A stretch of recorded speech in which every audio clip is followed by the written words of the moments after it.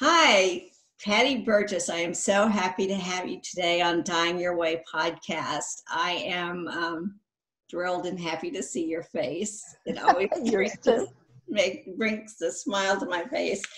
I want to introduce you to our listeners and share with them your amazing bio and who you are and why I'm so excited to have you here. So just sit back and listen to these wonderful things about you. Okay.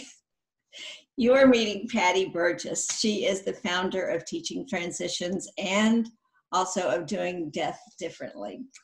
She is a trainer and instructor. She's an end-of-life educator and speaker.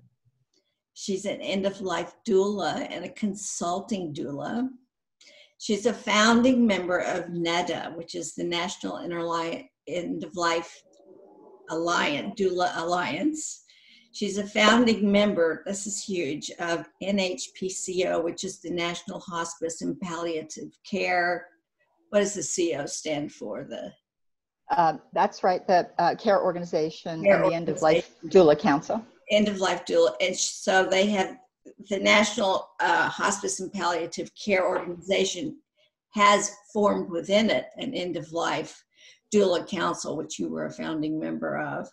She's a certified grief recovery specialist, and she's a former hospice volunteer and community educator. And now she trains other hospice volunteers. And she's a YouTube talk show host called The Death Chicks. I love that. And, you know, there's just so many wonderful things about Patty, but one of the things that she talks about is seeing an approach of leaning into death, which is a way to dramatically change those facing the end of life for them and for their loved ones. And we'll be talking a lot about how you actually lean into death and have a good death because of that. I met Patty in New York City in 2018. Was it 18? 18. It was when, yeah. So it was during a 3-day workshop that we had in New York City that was sponsored by the National End of Life Doula Association. And Patty, I was instantly struck by your knowledge base, by your kindness, and by your your professionalism. I mean, I think if I was going to define you in 3 ways, it's very broad brushstrokes of who you are, but those are qualities that I was instantly struck by. And we're continuing our connection. Just afterwards, I started my own business. You have always been so supportive and so encouraging of what I've been doing. And we're going forward working on new projects together that I know we're both really excited about. Yeah. But all of this is geared to improving the quality of life at the end of life. So welcome, Patty. Thank you. I feel like looking over my shoulder, like, who's she talking about? I'm obviously a hard act to follow or something. I know, you are a hard act to follow, but here you are. Oh my gosh, that's so great. Thank you, Claire. It's so, it is amazing to, you know, I feel like we're in this club that doesn't really have any dues. It's like this death club, you know, where you know a kindred spirit when they show up. And, you know, nowadays it's a virtual hug. Back then it would be a regular hug. And so I'm just so grateful for you and the work you're doing here too. I mean, well, you taught me everything I know. Oh. You've really been a mentor to me. I know that you've got a story about what it was that brought you to even be doing the work that you're doing. So I wondered if you'd be willing to share a little bit about what brought you to this work.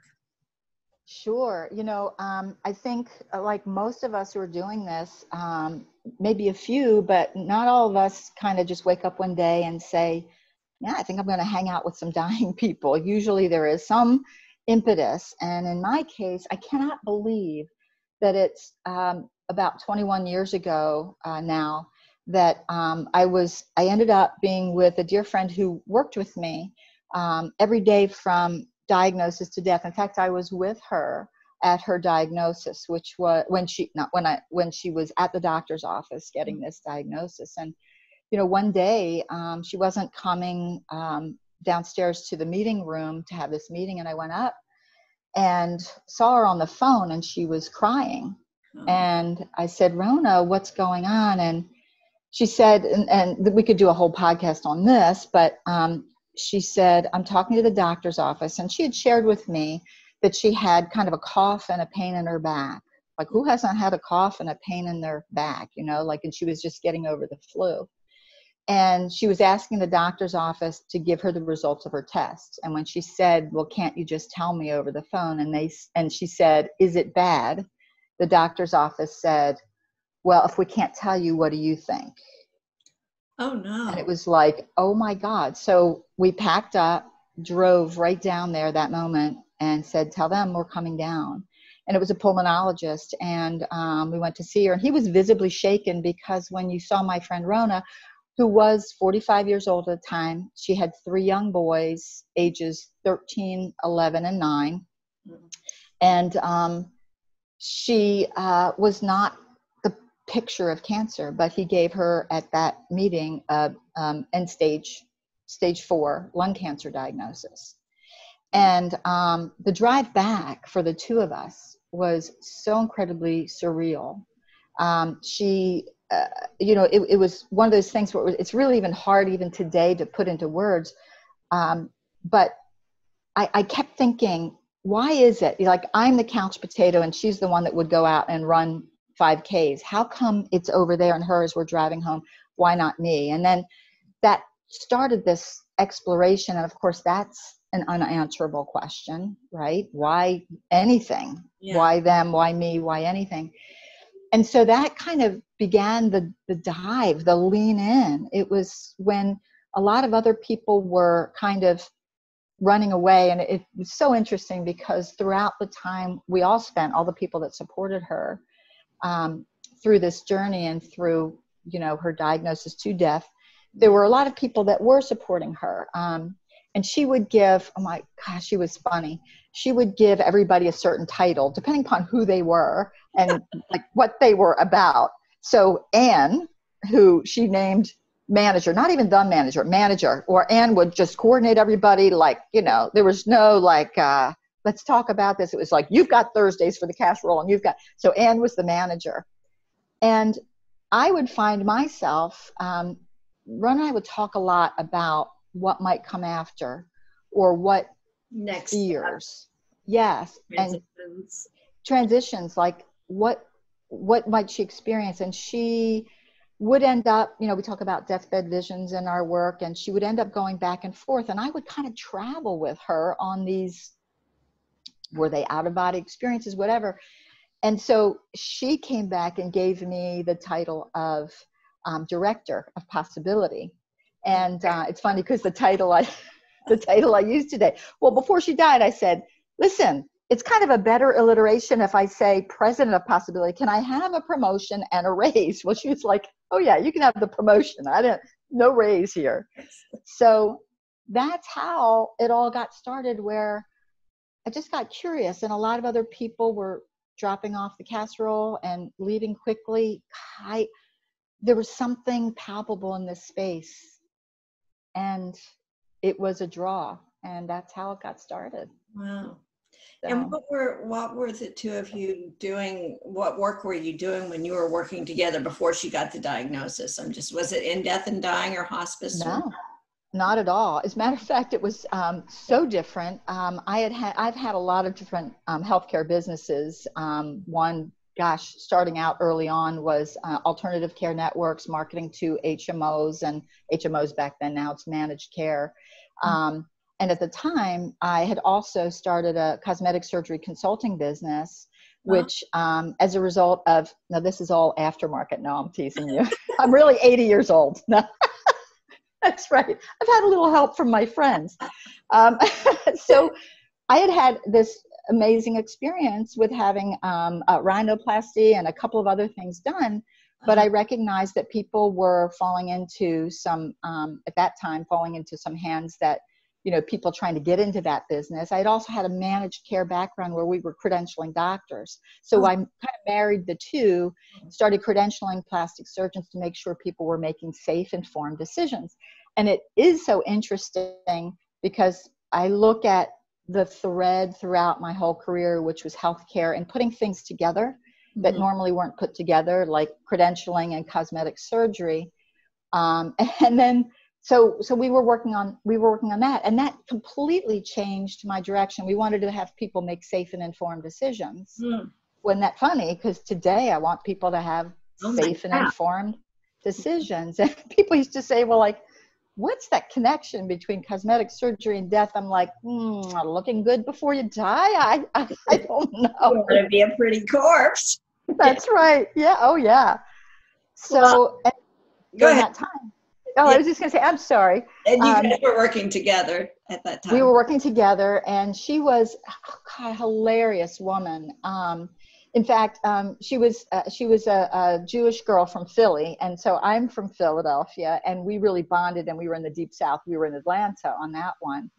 And, she used to laugh. She didn't do chemo because at the time she's like, she had really curly hair. She's like, I just got my hair at age 45 the way I wanted. I am not losing it now, So, my God, there we were in the midst of death. And it was this is, I think, what just grabbed me was it kind of opened up this bandwidth of emotion where we as humans, I think, live so narrowly, what's right, and, making sure we don't show who we really are. And then kaboom, I end up in this death and dying experience, and everything is out the window.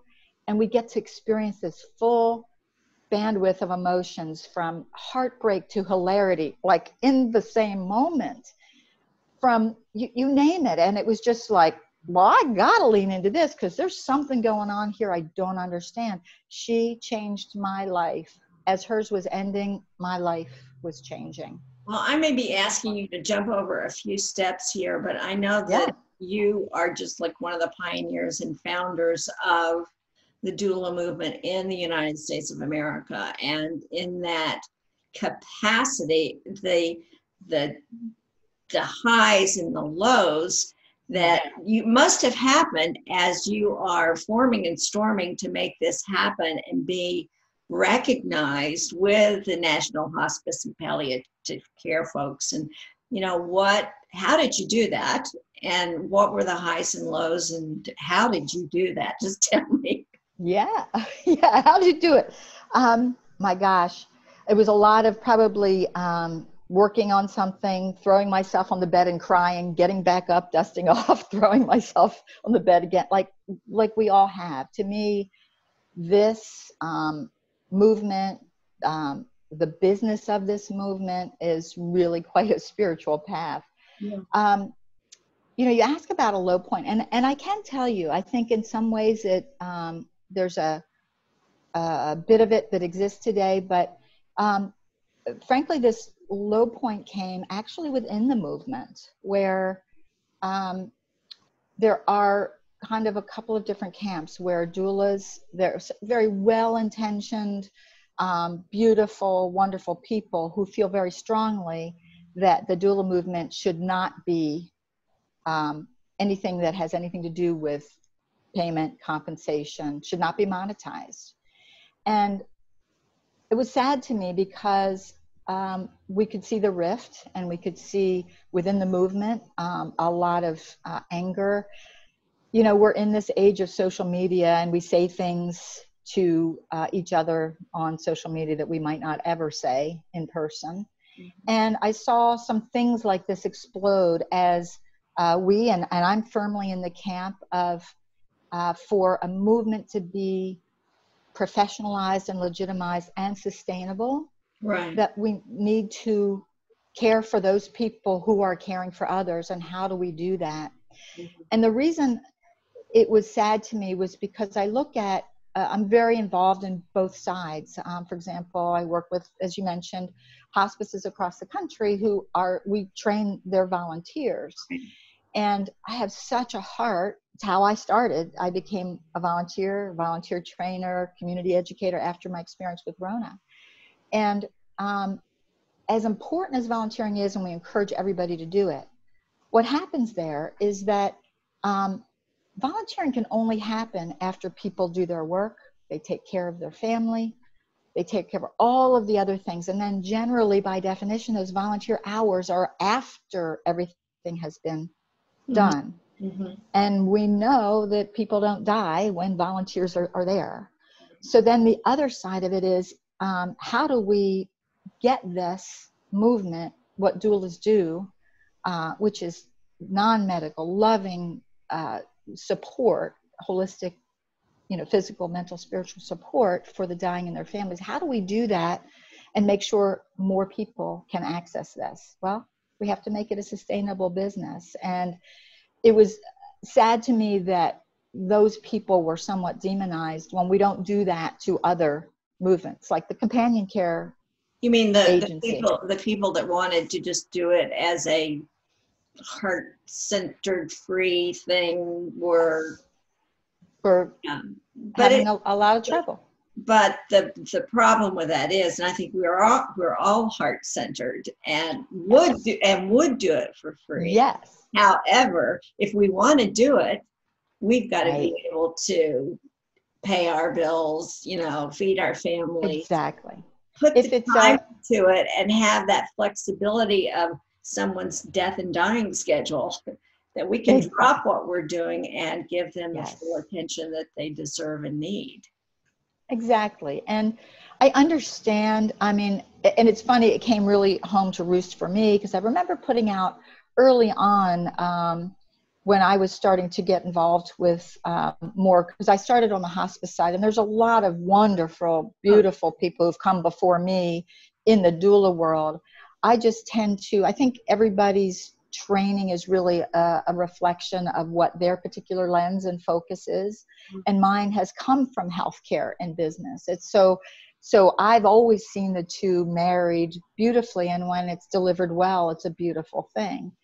And I think, it's that kind of rift or that kind of tension is almost necessary, I think, in a movement. So I don't begrudge it at all, but it was a low point. For me personally, I remember putting out something about, this beautiful doula work, and if you could do this as a living, would you? And I don't know, at the time, 60, 70, 80 people sent back, yes, I'm in. And one person said, you must be a really nasty person if you would charge for this. And that, what is that about human nature, that we've got 60 or 70 beautiful affirmative comments and then the one we concentrate on? Well, I'll take it a step further.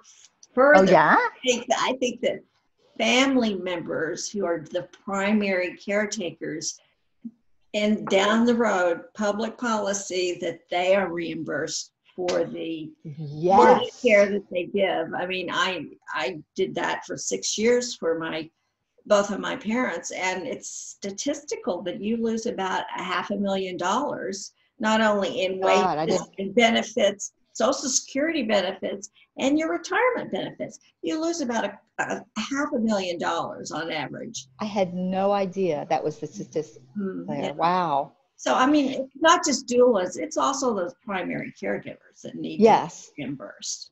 Really, really good point. And I know in talking with some elder care attorneys about that very thing, there are now such things as care contracts. Some friends of mine in New Hampshire took care of her mother, and they were able to be paid out of the estate. And it was nominal. It was nominal, but it gave them the ability to continue to eat and care for their mom the way that they wanted to, and the way that she wanted to be cared for. Right. So people in their homes. They want to be in their homes. Yes, they definitely do. And so I see this. So that was a low point, but it was a necessary point, because I think we're out of that infancy stage where nobody really knows, and people aren't like an end of life what, like scratching their head. Now it's not mainstream. Certainly people are beginning to hear about it, but I still think we're in that sort of clunky toddler stage where, like, we're walking a little wobbly and we fall over and then new things happen. But for example, National End of Life Doula Alliance, which is a membership organization now over, I think, 300 or so strong, End of Life Doula Council with the National Hospice and Palliative Care Organization. What an acknowledgement. That was amazing, that they acknowledged that this movement was here. They also acknowledged that hospices had, and hospice is their membership, and they acknowledged that there were varying degrees of embracing doulas. Some hospices were really pushing back, thinking, hey, we do all that, why do we need them? Others were saying, we don't offer 24/7 care, we can't be there. So yeah. So Patty, explain, I mean, this is what this whole podcast every time is about, but I just think it's always good for the listeners to hear different voices say from their point of view. If you were going to give a description of an end-of-life doula and what benefit or what a doula brings to the table, how would you define that role for the listeners? Well, in its pure, let's say, a definition, I would say that a doula is non-medical, holistic support, which includes physical, emotional, spiritual support for the dying and their families. And that can mean very different things depending upon what an individual doula is bringing to the table.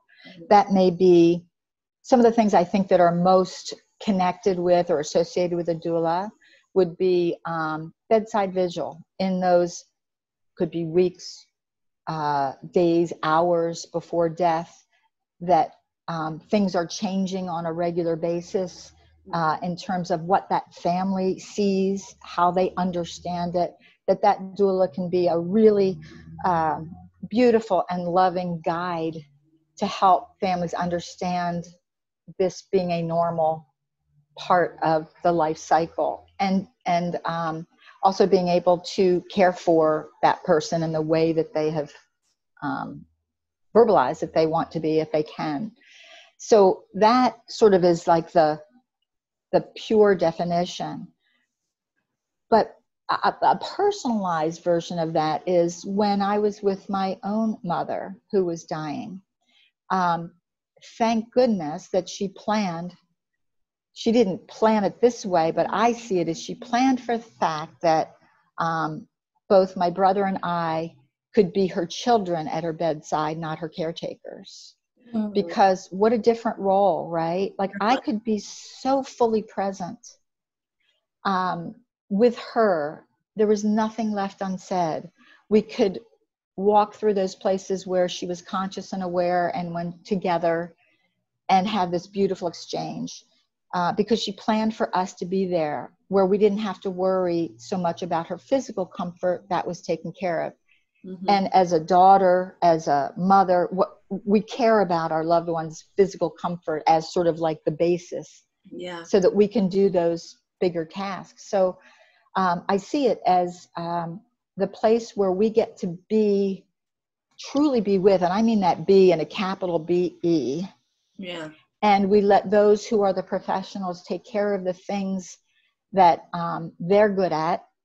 And that's what doulas do, is lovingly escort patients to whatever's next, and lovingly care for families who, for most of us, may only see or experience or witness maybe 1, 2, 3, 4 deaths in a lifetime. It's like, birth. I thank so much the birth doulas who have paved the way for us, because back in the 60s and 70s when I was growing up, it just seemed like, ooh, that's what the hippies did, you know what I mean, with birth doulas. And now we're like mainstream. People talk doulas all the time, which is what they mean. And that's the same thing with birth, is lovingly escorting this life in and caring for those who are doing the hard labor to do that. And we get to do the same thing on, this most sacred passage where there's labor. And we get to help that. I like to think of myself as a patient advocate, and like any doula, the earlier you start working with a client, the better. Because we, besides hospice and palliative care and hospice volunteers and a few well-informed doctors, really are the only ones that are trained in death and dying. And I think in working with people, you know, you can anticipate for them, before them, those transitional moments.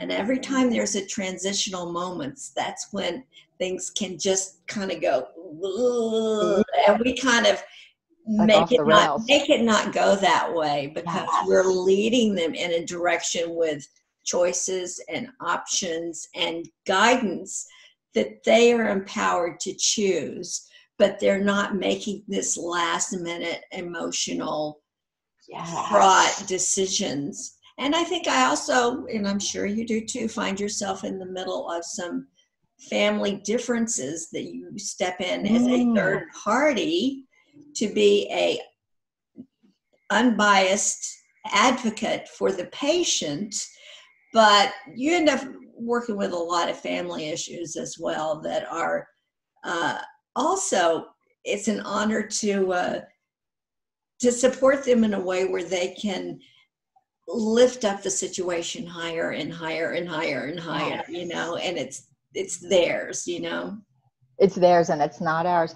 In fact, I was going to ask you, you know, we talk about what a doula does, and everybody brings different things to the table as a doula. What's your sweet spot or your happy place, or what do you find is the place where you can best serve another? Well, I mean, a lot of times, you know, when people are, it doesn't really matter the stage, because you do get calls where it's really kind of I don't say too late in the game. There's always something that can be provided at any stage along the way. Sure. But having people that get a diagnosis that would before be like, you'd think that you were going to die soon. Now, because of the miracle of modern medicine, you go, okay, you have congestive heart failure, you know, but you could live for decades with congestive heart failure. So let's just start looking at that. Let's start planning around that. Let's make some lifestyle adjustments. Let's talk to your doctor. You know, let's get a prognosis, you know, and let's just work with some facts. And trying to work with people in a way that's not so emotional. I think I'm kind of practical, you know, how I work with people, and trying to just empower them to make their own choices, but letting them take responsibility to, you need to know what your prognosis is. Now, you need to make your advanced care planning. Here are the things that need to be in place, you know, and here are some high-end choices, here's some low-end choices, but they need to be made. You know, where do you want, if you were going to die in a year, where do you want to die? Who do you want to be with, you know? What do you want to do with all this stuff that's in your house? You want to stay in your house? Let's clear a path so people can come in, you know, and feel welcome to come in and support you and serve you. So there's just a lot of, I mean, everybody's different. Everybody has a different scenario. But the people that have those aha moments that you can see that it makes a difference, that's the sweet spot. That's right there. That's wonderful. Well, and I noticed in, because I had signed up for your newsletter, and I noticed in your communications that was something that came through, that I think it was one of the first ones, that when you get this diagnosis, it is overwhelming. And how does somebody think, and especially, let's say they're older, maybe have an older spouse who really can't caregive the way that you want it to be, or someone's alone. I just love the way that you like acknowledge the shock and then, wow, let me help you. And a lot of times people can't find their way through that. It's too confusing, it's too upsetting, it's too personal. And that's a beautiful example of what a doula can do is, okay, you're going to make some decisions, you're going to be empowered, but we're going to do this together. No, and I asked a doctor one time with someone that I was advocating for. I was actually like there when he got out of surgery and taking him to home and getting the outpatient instructions and everything. And he was still under, but I was talking to the doctor and I was just like, how many of the patients that you have in the circumstances have family that are like, you know, picking them up and taking them, you know, getting all this information and taking care? He says, about 50%. Wow. My jaw dropped. My jaw dropped, you know. I mean, there are so many people out there that are not getting appropriate care once they leave a hospital, you know, and go home. You know, how in the world are they going to get through those next few hours, you know? I don't know. It's a challenge for a lot of people. And they don't know. They don't know what to even ask for, what's out there to ask for. Absolutely. And you know, it's funny you say that because, well, one, you're usually still under when you're getting instructions. Mm-hmm. That's amazing to me. Mm-hmm. And two, even the strongest, my mother was a very, very strong, independent woman, very, I used to call her an original for her age and stage. And yet I saw when she went through this and got her diagnosis, it really came down to, well, I guess the doctor says this. And I was like, where did you go? Like, we have lots of questions to ask and we have lots of things to do. And she couldn't do it. And then when she went through her rounds of chemo, because of the effect on her physicality, she didn't have that same mentation. She didn't have that same ability. And I thought, if the strongest woman I know is having difficulty communicating what it is she needs or wants, how do the people who have no advocate do that? It's a shame. It really is. So bless you. Bless you for doing it. Us. I mean, you just fall victim to whatever medical treadmill you get on, you know. Yes. You just turn into a totally unempowered person. And absolutely. That's wrong. Yes. Yeah. So going on to another question, if you could do anything or everything to put in place so people had what they call a good death or a natural death. I mean, you could say sacred death, but it doesn't even have to be spiritual. What needs to be in place to make that happen? Or what, if you could have anything, there were no I can have anything in this example? You can have anything. Certainly a seaside view. But other than that, two things that just kind of come to mind is, who was that? Was it Herbert Hoover who said, like a chicken in every pot? I say a doula at every bedside. Number one. Like, let's make this mainstream. And again, back to the way we make it mainstream is we really support this movement in a lot of different ways. And it doesn't have to be just private pay. It could be going into your community, partnering with hospitals to have them raise funds together for underserved communities, if that's where your heart leads you to go. So there's so many ways to do this, but you know, on a more esoteric level versus practical, and I love to work on both. I think that's the Libra in me. I can see this, I can see this. And sometimes, and what I do love about death is that we can hold opposing thoughts in one entity, our bodies, our minds, where, you know, like some people are, you know, you're grieving, yet there's beauty. There's heartbreak, as I said before, there can be hilarity.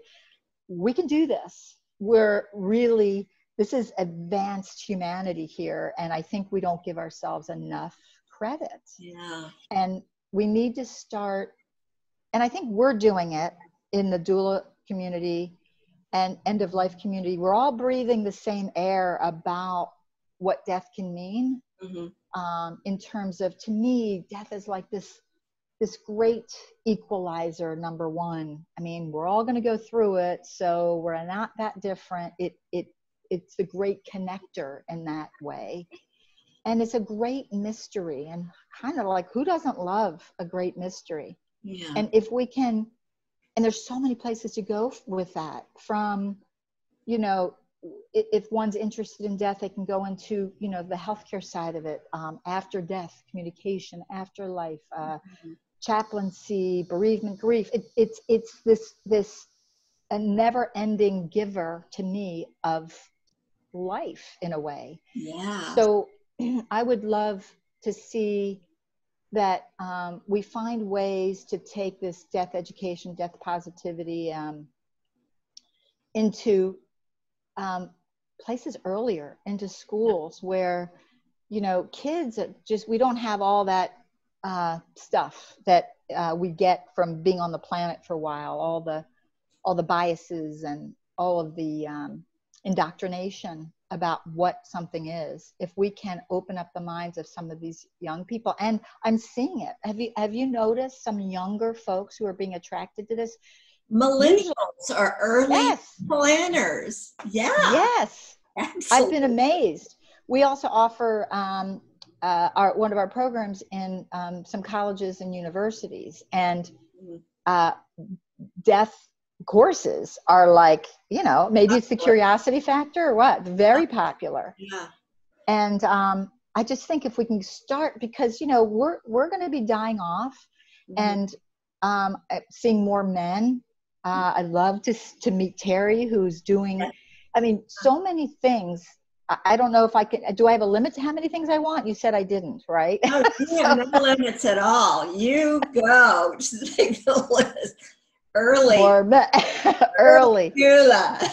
More men, more young people people whose minds are open to these possibilities, who kind of already have this hope sort of built in, where maybe the rest of us have it sort of, you know, have the hope sort of pushed out of us by the time we reach a certain age. And I just see that we can make this interesting, and we can start to tap into people's natural empathy and compassion, and bring about a movement that is like unlike any other, because it's happening to all of us. I'm always shocked where people will plan more for a vacation, or, you know, than a death, or like, you know, we don't look outside, or buying a car, we don't look outside in the driveway and go, oh my God, look, a new car popped up.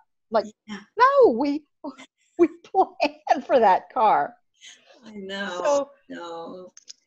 I wanted to talk about this because, you know, I have a lot of things that roll around in my head about public policy, and you know, probably in a next life or something, I'll be a politician or legislator or something, but not now. But, yeah, not now. But I really would love to see doctors so on board with the value of supporting their patients that they are giving these life-threatening diagnoses to, that they just, you know, look, I'm just going to introduce you to this patient advocate.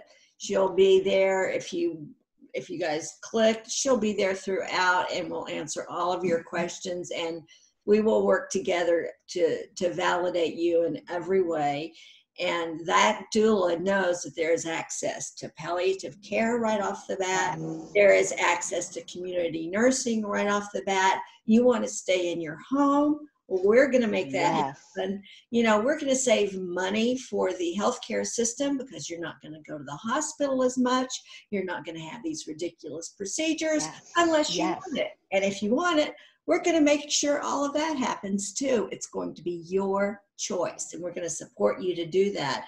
And she's going to be the person, or he's going to be the person that's going to take you down that path. And that just happens from the very beginning of, oh my God. You know, when your friend got that diagnosis, she had you, but everybody needs a you. Everybody, you know? I feel like the heavens just opened and they're singing, and like, Claire for president, get her in the office. Because, you know, like, and we know you're in Australia right now, I'm in the States, and different countries have different health policies, and, you know, that's a whole nother discussion. No, but they have a lot of similar issues. They just have free healthcare. Right. Well, that's a pretty big difference. Yes. But yes, because, and isn't this what we're kind of in some senses working on now together, this new project that we've come together on? Yes, because I think what it does is we're in the process of training. We can talk about what this is, but we're in the process of training advanced care planning educators. Go ahead and talk about it. Yeah, go ahead. So this is so exciting to me. This is like one of like the many high points. In fact, somebody had once said, if you're not having like the best day of your life within the last 2 weeks of your life, then you need to get out of the house more or something, because I've been so jazzed about this experience. A lot of people say the best day of my life was in 1970. It's like, oh, honey, we need to get some more best days in there. But so as I think I alluded to or shared, is one of my passions is being able to get doulas to a place where they are in a sustainable business, and that is doing this work for hire, as an independent contractor, as a community doula, however that works. And we're still in that kind of infancy and toddler stage as well. So one of my passions is trying to find those places where doulas and the possibility of being able to earn a living doing this work comes together. Mm-hmm. And so several years ago, I started looking into the fact that, it was in 2013, it started getting discussed. 2016 in the States, Medicare came across and said that doctors can charge for advanced care planning conversations. Mm-hmm. Wow, sounded great. Mm. The problem is that most doctors, save for a few beautiful, wonderful doctors out there doing some of this work, they're not trained in these conversations. They don't have the bandwidth. Managed care is squeezing their time so much. They don't have the bandwidth. Their staff may take care of this, but their staff is overwhelmed. So I still was trying to figure out the fact that there were these codes that they could charge for. Could doulas somehow be involved in this? And I felt close, but we weren't there with what this could possibly be. Plus, if I'm transparent, my interest is really at the bedside. It wasn't with advanced care planning. It just felt like slogging through. Like, how many times do we hear, oh, we should get our documents done, we should do all this, right? And it's an important process, but when we talk to people about end of life, they're pretty much like, I'll have time, I'll get there, maybe sooner than later. So what was this? It kept coming up. And then I started doing some research and found Dr. Ferdinando Merarchi. I always say to him, I don't know whether to kiss you on the forehead or bow, like in a kingly manner, because of that name. So we call him Dr. Fred Merarchi. And he created something that to me is groundbreaking. First, he is founded the Institute on Healthcare Directives. And out of that has come this advanced directive called MIDEO. And what it stands for is My Informed Decisions on Video. And it's like simple but mind-blowing, because why it hasn't been done before, I don't know. And it's Dr. Merarchi working 17 years. His backstory is that he was an emergency room doctor, and as a young intern had 2 incidences where one, he believed that somebody was to be brought back to life, to be resuscitated, when they were actually an end-of-life hospice patient. And thankfully, he got thrown out of the way at the last minute while he's trying to save this person to allow natural death. And then he had another experience where the opposite, where he was going to let them go as a result of that, and they were not a DNR or do not resuscitate, and again, he was thrown out of the way. These 2 experiences, he said, really rattled him. So he started looking into, number one, the misinterpretation rates, which are incredibly high. Like up to 90% of first responders, nurses, doctors in the emergency room don't get it right, even if you have advanced care directives, these documents. So I was like, oh my God, well, what's the solution?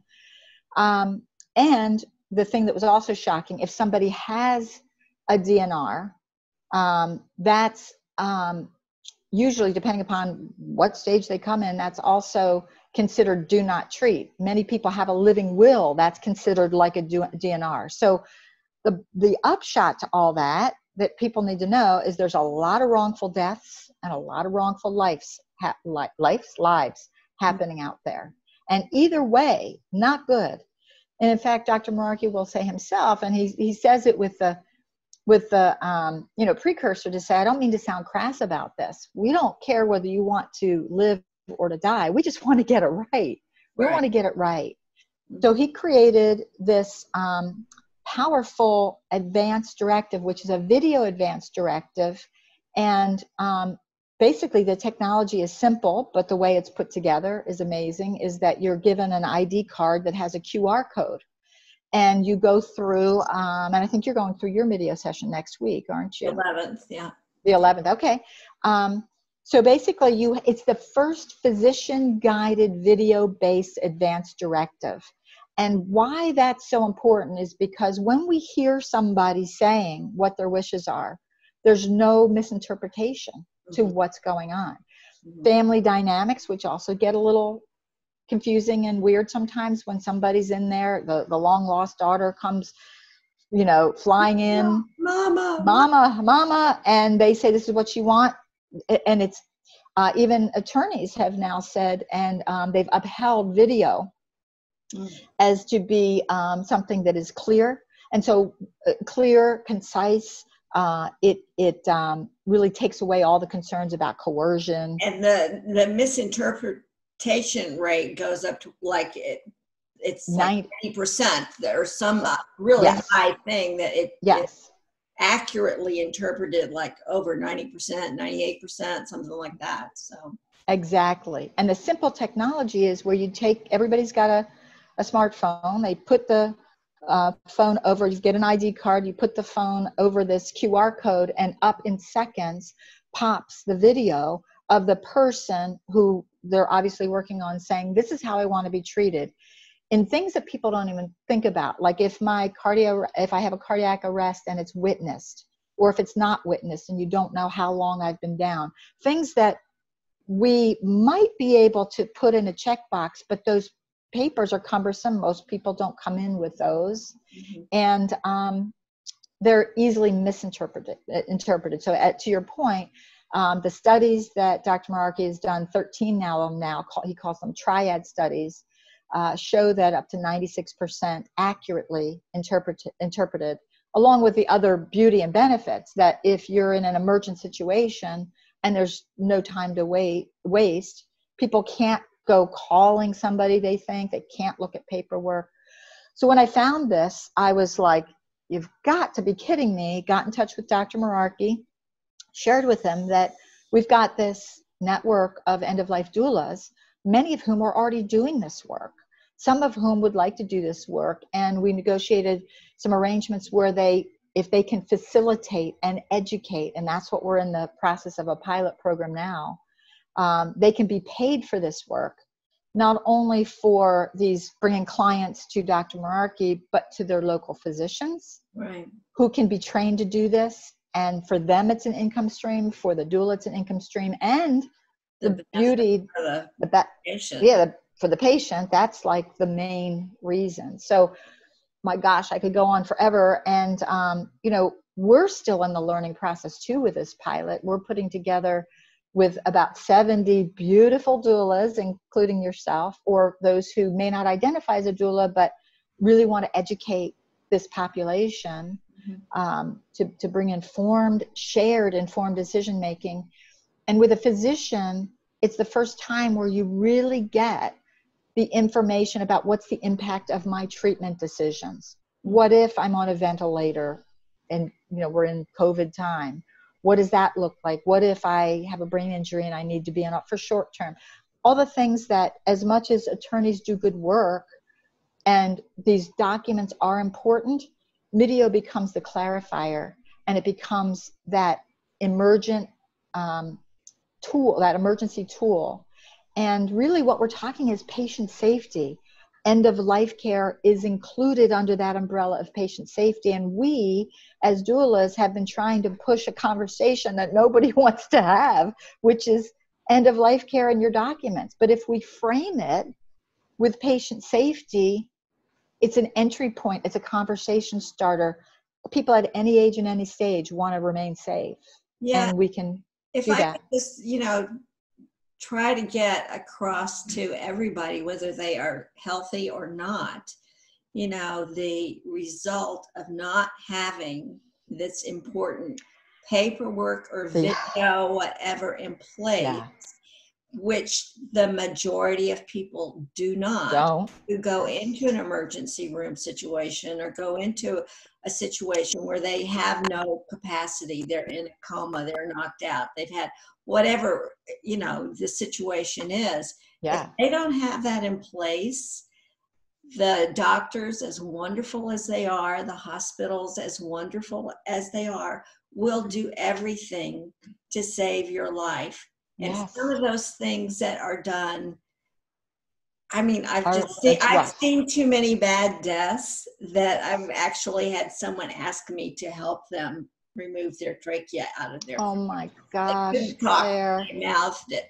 So it's just like there are great ways to go, and there are horrible ways to go. And if you don't have that paperwork in place, if you don't have that video card, if you don't have an advocate speaking for you on your behalf, oh my goodness, it's not good. It's so not good. And nobody would want to die that way. Nobody. Claire, that's so really beautifully said and articulate. And I'm sure this isn't the experience that you had. That's a thing you can't unknow or unsee from your world. And if you can impart that in any way, shape, or form, and it's not to scare people, it's to empower them that they have so many choices that people don't even know they have. And I love that you are doing that out there in your world, wherever your world happens to be.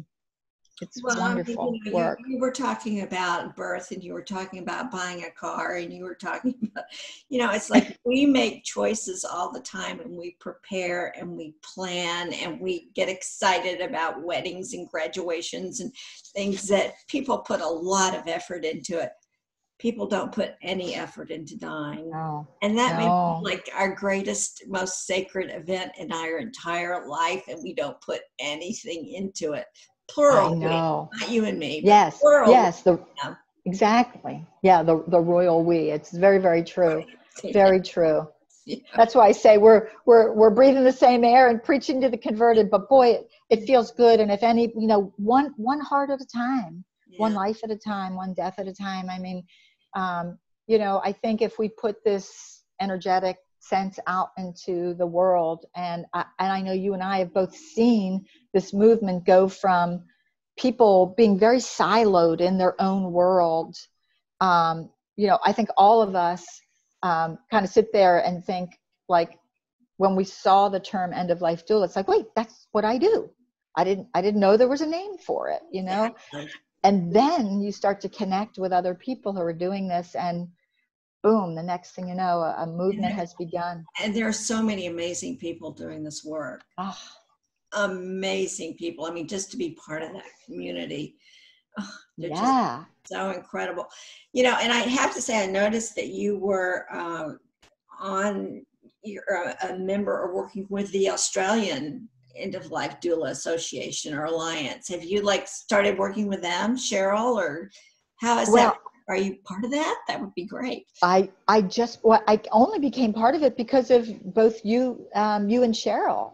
I saw that there was an Australian network for this, and I was like, oh, I want to become. And of course, it's sort of like you've got certain questions to answer to become a part of it. Mm-hmm. And to become a part of that Facebook group. And, I think I might have shared that I, have colleagues that are in Australia, and, this isn't just, people don't just die in the US, I don't think, do they? They die in Australia, but they probably die a lot nicer in Australia. I don't know.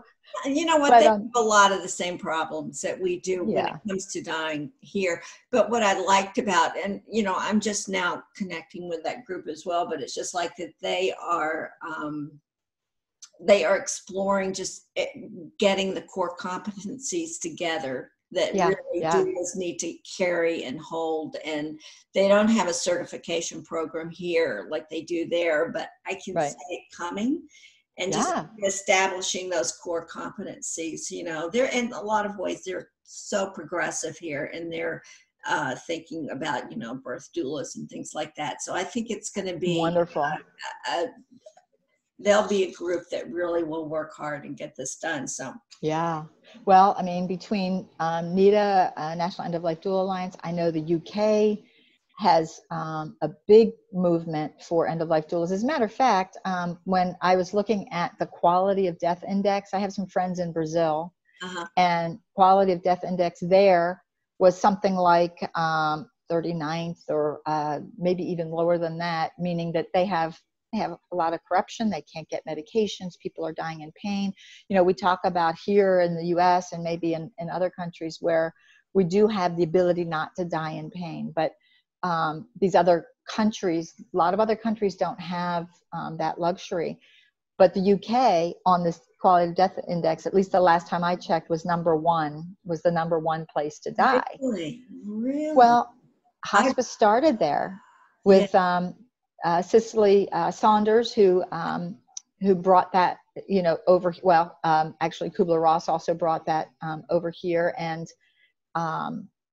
so between all of our countries, between the US, Australia, UK, Canada, there's some really cool movements like that I think are starting to inform the world. And when this death averse population, like our age and older, starts to die off in terms of not being able to talk about or prepare for. I mean, I know I'm glad that my mother prepared for it. My father was an attorney who helped people with their estates, and he did not prepare his own. And thankfully, he died in a blink of the eye, 12 hours after my parents' 50th anniversary party. It was shocking, but the best for my father, because he would have made a miserable patient. We might have had problems with him. But people who help other people plan, we're not planning. I think that's changing. I see this changing, and a lot less grief and just a lot. Well, let me put it in the positive. I think it's just going to be people are going to start to see the sacred and the beauty in death. Yeah. Patty, thank you so much for taking the time to coming on here. I could talk to you for a long time, and I'm sure we'll talk a lot more later. I know. But if people wanted to reach you and talk to you about anything that we've talked about today, or just to get more information about any of these organizations or the things that you do, what's the best way to get hold of you? The best way would be to go to doingdeathdifferently.com. Okay. If they want to see what we're doing with this project, which is very cool, it's doingdeathdifferently.com/Mideo, and that's M as in Mary, ID as in dog, EO, Mideo, like video. Mm-hmm.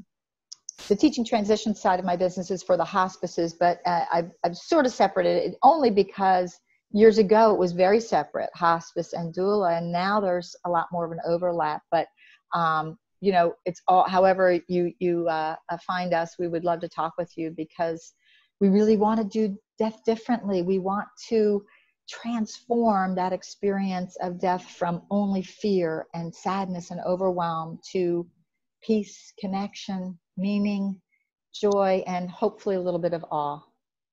I love being part of the same choir. I know, it's so great. I love working with you, Patty. Thank you so much for being with us. I just can't thank you enough. Thank you, Claire. It is my pleasure, and lots more to come for the two of us, I'm sure. Me too. Take good care. Bye.